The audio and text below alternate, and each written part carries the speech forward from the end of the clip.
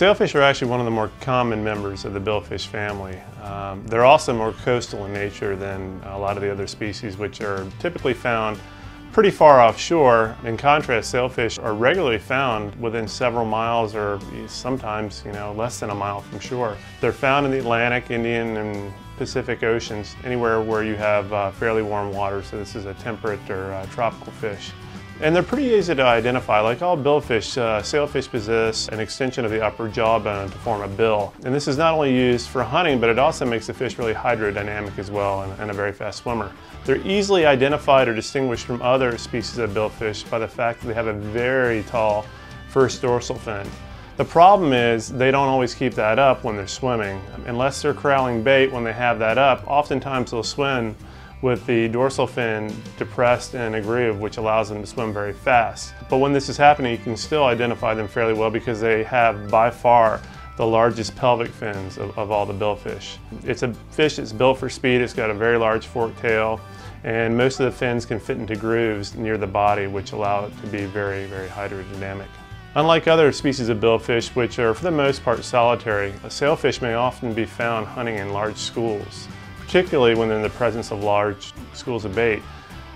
In that type of situation, you'll see them hunting where one fish will go through the school and slash at the bait and pick off a few fish, while the other fish circle the bait ball with their large dorsal fins erect and the pelvic fins in a down position to make the fish look bigger than they actually are and keep the bait in a very compressed small body. Unlike some other fish, sailfish don't really exhibit any type of sexual dimorphism. That is, you really can't tell males from females.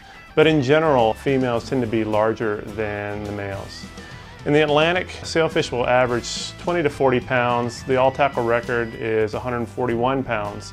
They get much, much bigger in the Pacific. Even though they're the same species, they reach weights of over 200 pounds, and the IGFA all-tackle record is 221 pounds. They're very fecund fish in that they spawn large numbers of eggs.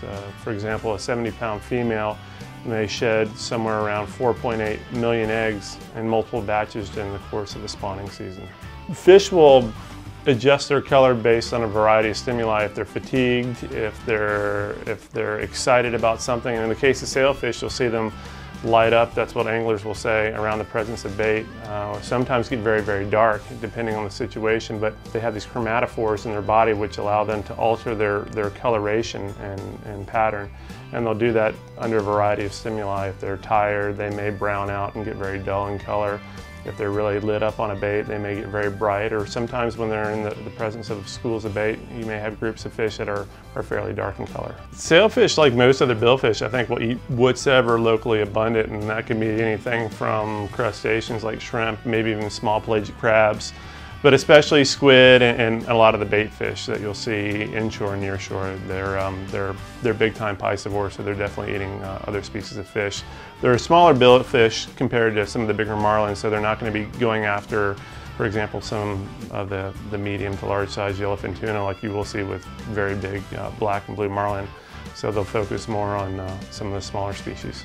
We actually have data in South Florida looking at the number of sailfish that have been retained versus released, and it's a pretty dramatic thing that we've seen over the last several decades, in that the number of fish that are retained has gone down absolutely dramatically, which shows that there's a very high catch and release ethic with anglers here in South Florida, and I think indeed in other parts of the world as well. But at the same time, I think anglers were also figuring out that some of these fish were dying as a result of hook mortality, a lot of internal bleeding, external bleeding. So a decade or so ago, there was a big movement that really had a groundswell in Central America and also here in South Florida to convert anglers from using J hooks to circle hooks. And circle hooks have several big advantages. For the fish, it almost always tends to hook the fish in the corner of the jaw where there's very, very little bleeding. It has a very low tendency to hook the fish somewhere back in the throat or in the esophagus. So it's good for the fish in that it's going to catch it somewhere where it won't bleed or do damage to external organs. But at the same time, it has a very good benefit for anglers that know how to use it. Catch rates and hooking efficiency goes way up when you use circle hooks because they catch fish in the corner of the jaw. So once fish are hooked, they most often stay on the hook and allow anglers to rack up very high catches. Like other species of billfish, sailfish are highly migratory. They move around quite a bit, and it's in response to surface temperatures and bait aggregation. So during the summertime or warm periods, you'll find them migrating further up the coast into higher latitudes in the northern hemisphere, where they'll take advantage of warmer weather and bait. But once surface temperatures start to cool, they'll come back down and move further south, and that's where anglers in South Florida really take advantage of sailfish. You can really catch them year-round here in South Florida in the Keys, but in the fall and winter, where you get these fish moving back down in response to cold weather and fronts, you can really get high concentrations of sailfish, and that's really when the good fishing takes place.